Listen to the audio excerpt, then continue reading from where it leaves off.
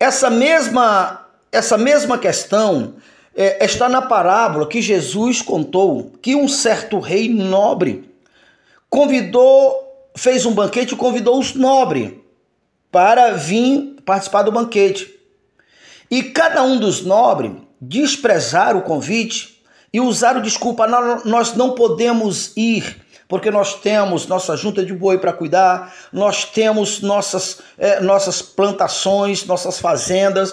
O fato é, todos desprezaram.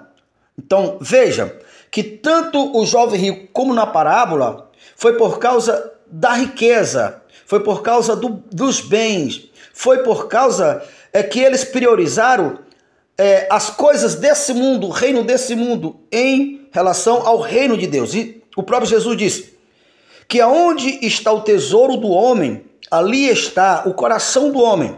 Então, uma vez que os ricos não vieram, Jesus disse: agora vai, disse ao servo, vai e procurai, chamai, trazei a festa os mancos, os pobres, os lunáticos e aquela classe rejeitada pela sociedade e pelo mundo.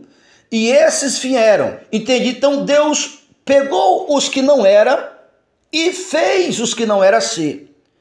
Então não é uma birra de Deus, é porque os ricos têm tendência a desprezar o chamado, não priorizar o reino.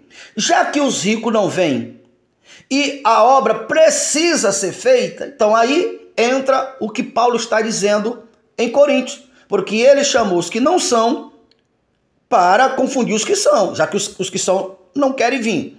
Ele chamou os loucos desse mundo para tornar ele rico na fé, porque ele, Deus, fez com que a sabedoria do mundo se tornasse loucura e vice-versa. A sabedoria do reino é loucura para o mundo. Tanto é, Paulo diz, que mataram o Filho de Deus, mataram o dono da vida.